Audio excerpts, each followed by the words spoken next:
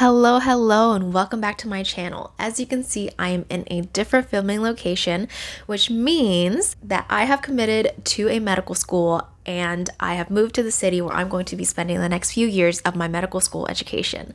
I am also super excited to finally be able to share with you guys the specific schools that I applied to, as well as where I will be going. If you have watched my medical school acceptance reaction video, which I'll link in the cards right here, you'll know that I got 6 interview invites, 5 of which I attended. I got 3 acceptances and 2 waitlists. One of those waitlists ended up in a rejection, but the other one, you'll have to stay tuned to find out what happened. In that video, I also shared my medical school journey and how that led me to medicine, the specific activities that I did.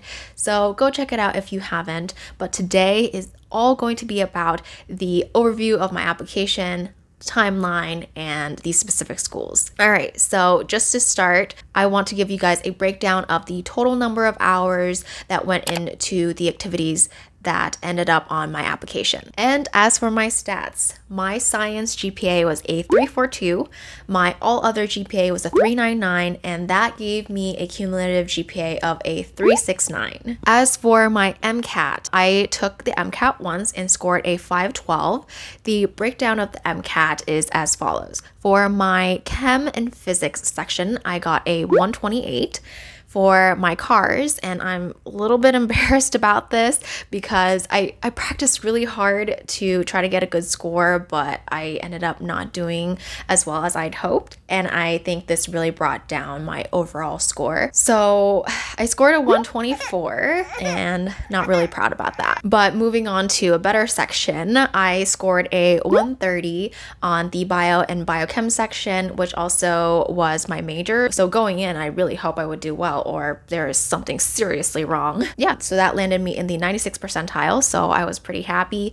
And then for the psych and soc section, I got a 130. And I took the MCAT back in 2019. For a lot of the schools that I applied to, and I only found this out once I was applying, is that the schools that I applied to considers my MCAS score to be good for 3 years prior to matriculation and not application. And I think most of you guys know the application takes an entire year, so you do have to consider that and factor that in when you are taking your MCAT so that it doesn't expire. Check what the guidelines are at your top choice schools. All right, so with my primary application, I submitted that on May 25th. In alphabetical order, here are the 20 schools that I applied to. In compiling my medical school list, there was a lot of factors that I had considered, and I will make a separate video coming in the near future as to how I made the school list that I ended up going with. And there's a lot of statistics and calculations involved, so I'm really going to try to make a good video for you. All right, with those 20 schools,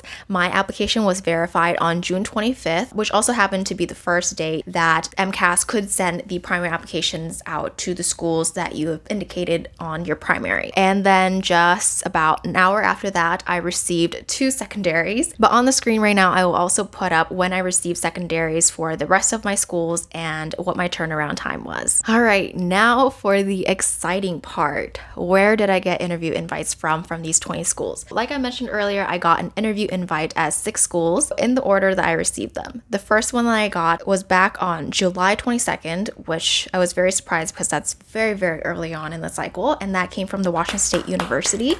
The second one came from Rosalind Franklin University on August 24th. That was then followed by the Warren Alpert Medical School, which is associated with Brown University, and I got this on September 13th. I was very surprised to have even gotten this because this was my Reach school. It's also an Ivy League, so I was like, oh my gosh, super excited about it.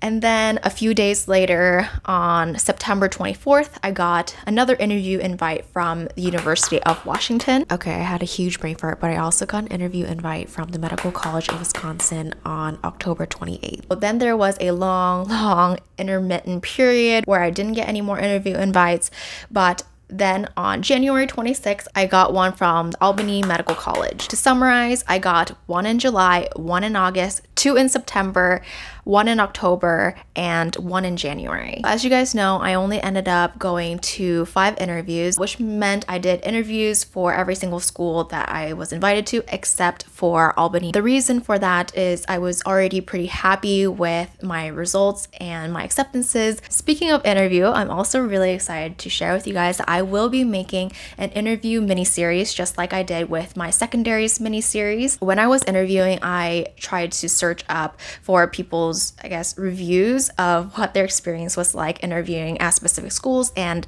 I didn't come across very many, so I think it'll be super helpful for you guys to have a listen in on what my experience was like at these schools. And since I interviewed at 5 schools, I also encountered a variety of different interview formats, so I think it's going to be very informative. To attach onto that, I will also be sharing my interview tips because I was really bad with interviewing coming into this, so I want to share with you guys what resources I used and what I did to help me become better at interviewing. I also made a lot of mistakes, so I just really want to share all of this with you guys. Before we get to the results and my decision, I just wanted to share how I felt after each interview. For the Washington State University, I felt pretty good. As for Rosalind Franklin University, I felt pretty meh. They threw at me some questions that I felt like I didn't answer to the capacity that I wanted to, so I didn't feel very confident there. Then for Brown University, I felt pretty great.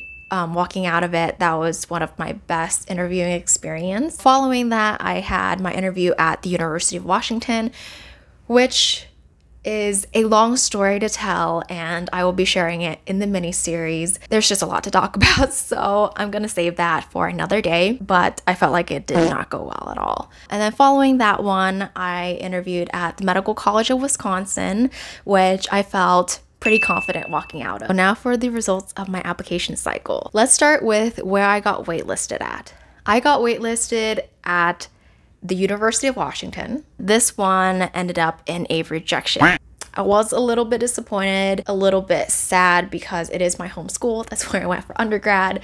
And I really wanted to stay in the area, but it wasn't unexpected given how I felt about the interview afterwards. The other school that I got waitlisted at was Brown University. So you might be wondering what happened to Brown. I ended up being on the wait list all the way up until the start of their classes. And so at that point, there was really no reason to remain on the wait list anymore.